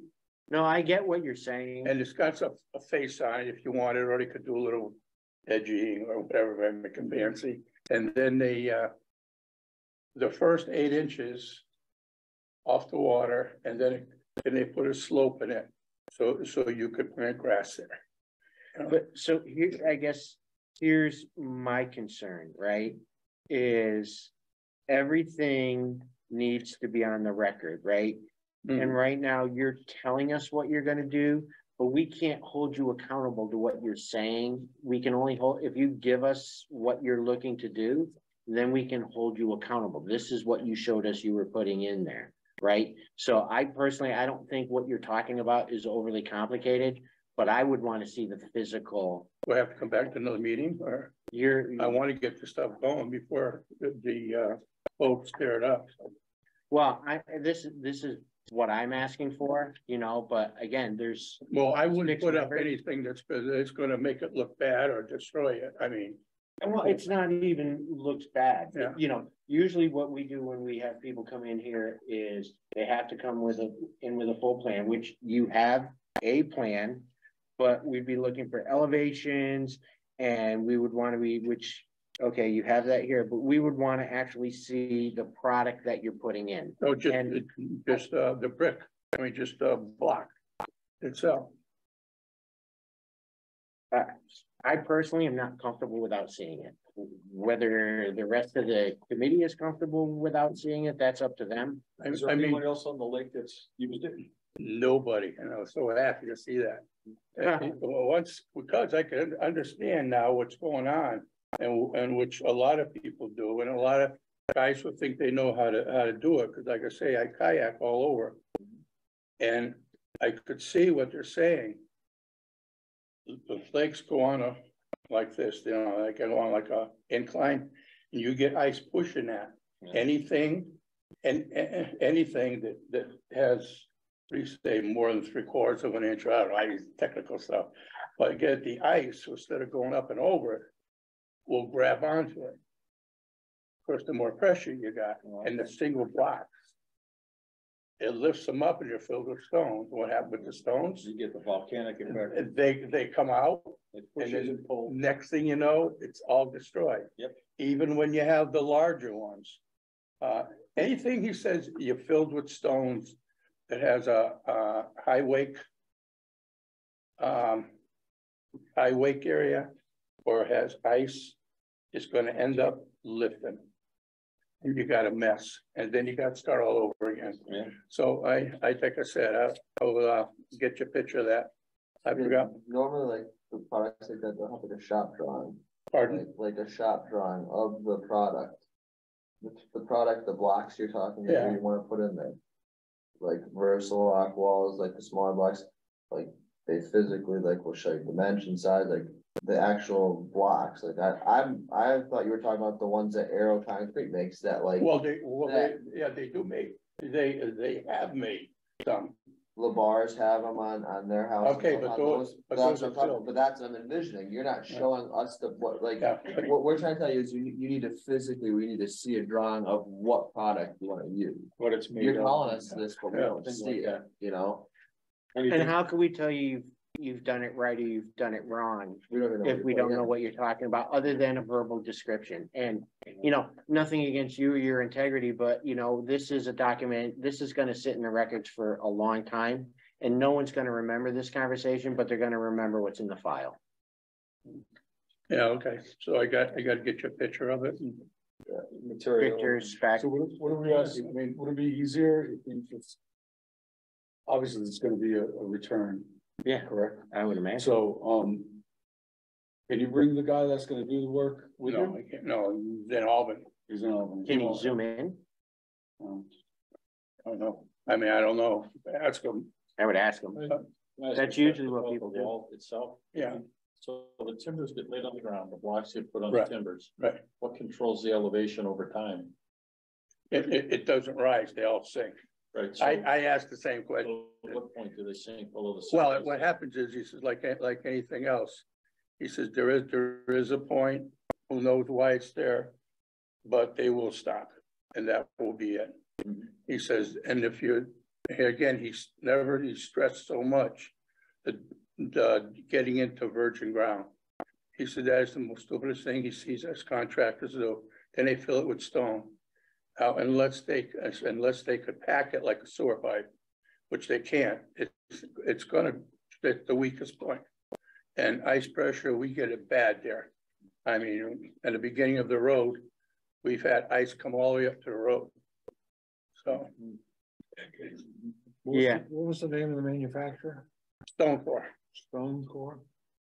I'm pretty sure it's Stone Core. I know Stone's the first. I was trying to think of it. Yeah. Like somebody mentioned, you know, you're putting wood into the water, actually. Well, I mean, wood's always in the water, but you pull it out. It's always. They can't have chemicals. It's, oh, no, if you told me I'd do it, I wouldn't do it, you know, but I mean, I've seen that and I don't know. How does it stay viable over the years? Does it just disintegrate over No, time? stays like the ones that we took out that were the base of that. You drilled the hole down through them. Yeah. And you think like you could just put it in. Huh, after how much time? 40 years. No kidding. As long as it doesn't get air. No kidding. Yeah, as long as it doesn't get air in there, he said, you'll be fine. That's interesting. Yeah, he said, but that's the worst thing to do is to pull them out, because now you're weakening up everything. Sure. And now it pushes. Can't So raise the I had an education. The guy was really, really nice, an old timer, but they do it. This kind of seems to go against logic, but I'll buy it. Yeah. Well, look at like shipwrecks. Yeah, the Titanic or whatever. Or even when they metal, pull out, even when they pull out wood out of the swamps itself, for doors and stuff, it's underwater, as long as there's nothing, oxygen gets to it and chemicals, underwater, it's fine. So again, I would recommend two things. One, come back with whatever literature that you can have. Okay. All right. And I would strongly recommend that you ask the person that's doing the work for you to jump in the meeting on Zoom. Okay. If he has any questions about how to access that, he can reach out to Sabrina. She can walk him through how to do that. But it would be great to have him here. It's his product. Let him speak for you. You're paying him. Oh, I could probably get someone from Aero Concrete to come down, but I don't know if this guy will or not. Right.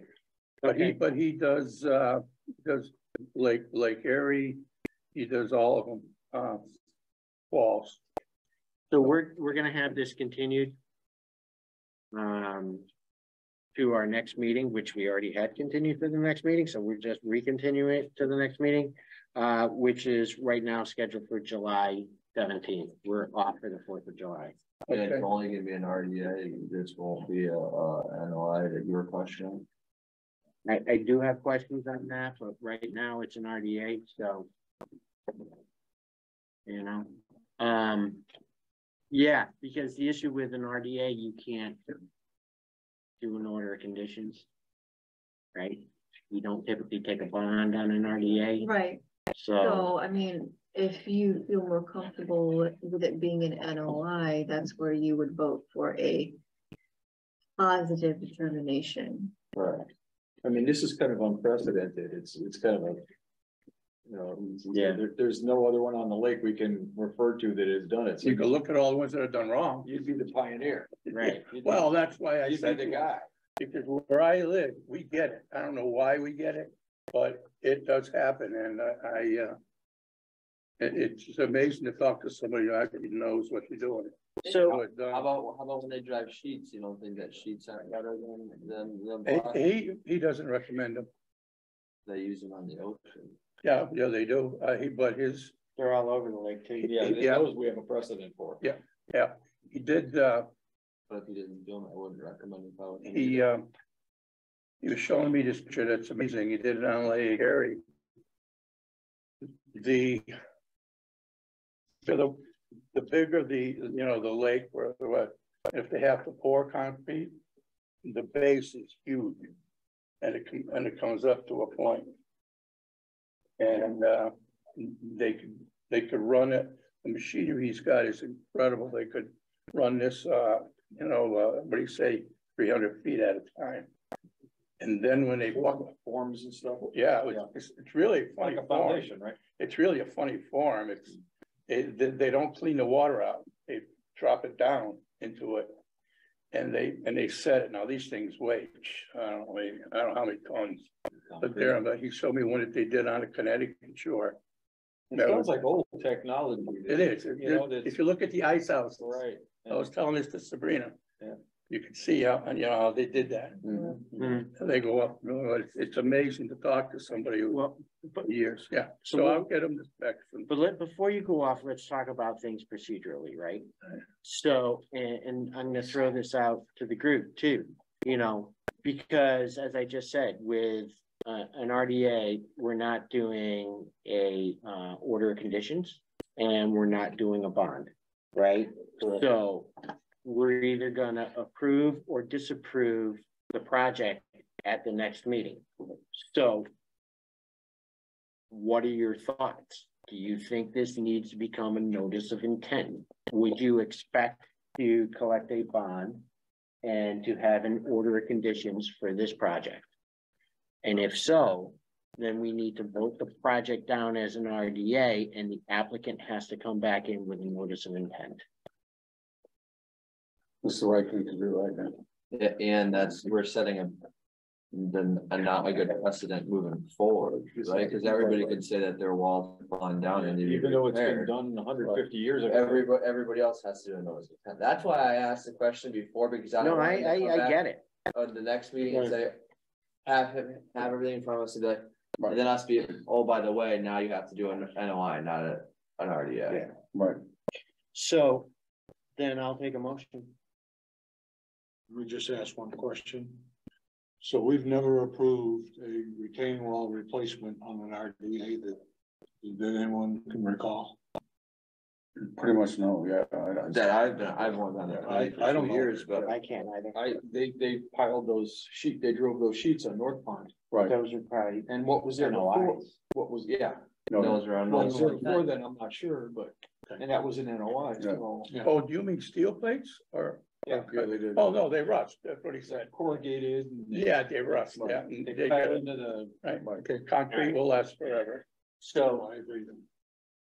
I think it was like it was. So we are. Wood planks. This is a make a motion to do a positive determination. I'd like to make a motion to make a positive determination on the RDA. Okay. Do I have a second? Second. Andy? Aye. Norm? Aye. Dave? Aye. Aye. So what that means is there's a different filing that you have to do with our. Oh, I have trouble doing this. I apologize if you had trouble doing it. It's gonna delay you. That's Sabrina, don't throw me out of here one day. But what's gonna have to happen is if you don't file it properly, it would delay it longer, right? And what has to happen is a notice of intent comes with two things that an RDA doesn't. One is an order of conditions. It's a legal document that says you have to do this and you're bound to do this, right? Yeah, well, and we want to make sure that we have that. The other one is a bond, right? To make sure that the job is done properly. And if there's any damage to the area around it, that the bond would be used to replicate what was disturbed. We do that on all lake projects. It has to be done for yours. It's done for your neighbors, right? So that's just the procedure. So I apologize you're here for this, but we need the notice of intent because you are doing the work. So get together with the conservation office. You can do it tomorrow if you want. File for the notice of intent. We'll make sure you're on the agenda for the next meeting. Now, how much is the bond? Okay. No. Well, just all depends on it, how quickly he can file the notice of intent. Yeah, the bond is going to be dependent upon what we see your plan come in with the product and what the your installer says the work, how it's going to impact. I can tell you the bond has typically been $10,000. Geez, I can't afford that. I'm a nice guy to do this. Everybody fixes them. And I never don't say anything. Every single neighbor, every person in the has to do $10,000, and you don't have to pay the $10,000. There's independent insurance. I think because I had to do it for my own property. I had to my insurance company post the bond. It's like cost me I think about $150 a year for a 12-month bond. It's an insurance. I had to do the same thing for myself when I built my house. So it doesn't. You're not paying $10,000 out of pocket. It costs more like $100 bail. Yeah, it's like exactly paying bail bondsman. Yeah, that's so I call my insurance agent and tell them. That's who I use. Yeah. Do we have we ever come up with like a? I know this was talked about in discussion, like on like a guidance. It's got to be through Michelle because I don't know anything about it, and she knows all the stuff on bonding. Okay, that's why I contacted my insurance agent, and he took care of it for me. Can you walk him through the process? So for NOIs, it's a bit more complicated, and I know that I've suggested people who have NOIs to hire someone because it is more complicated. I've never done an NOI myself. What he needs to do. Absolutely, okay. yeah, and like a checklist and everything, and I can give them the list of professionals. Yeah. But as far as like filling out the paperwork, I know we sat down together and everything. I don't think I can do that. So. Just as an example, there are people that put up walls, retaining walls, and they've had to have engineers draw the plans, get an NOI, get the DEP to be on the whole bill. Yeah. And it can be complicated, but once it's done, and you being the first guy to do it, this is you'll be the precedent. You know, you'll be the guy. You know, all your neighbors. They'll still give me the fingers I go by. So well, I think part of the issue is the fact that you told us no one's ever done that here either. No, doesn't help your case. The closest one is up in Otis. They did a big one, some big mansion up there. I got the name of it. And the last time they probably just did it was in the ice houses in the 1800s. Yeah, and they just did it. Yeah, and there probably wasn't a conservation. Well, probably not. I promise you there was a Berkshire Ice Company. Sorry, you have to go through this. Get this done. Jeez. I apologize, but we're not asking you to do anything. I want to see you have to come wait 2 weeks and then us say, oh, by the way, you have to do this, and then you're gonna be more frustrated. That's what we're. You'll be ahead of the game this way then. Now you have time to start the application for our next meeting, and then you'd be another 2 weeks behind. It sounds like it's gonna go not fun, I know, but yeah, once they come, I mean, my buddy's gonna do it with the excavator. Eddie Faulkner. Each gonna place them in and that'll be it. And I'm just gonna topsoil and get some turf, put it on it. That will be into it. For an NOI, is an engineer required or? We've had people come in with their own. You can do your own plans. But she already has the plans, really. Yeah. I mean, it's just. Some people just do. 'Cause We they just don't need to know. see the product. Yeah, that's all I want. Yeah, that's the product, really. Yeah. It is interesting. Yeah, if you stop and think about it, I thought it was, oh yeah, right there, because they all use stones. No. I've seen a lot of stones. Well, now, since my crib wall got lifted and we had to peel out, I don't know how many tons of stone. Yeah. There's a lot of stone. So in everybody on White Street probably has this issue, or just on your end of it? I'm kind of like,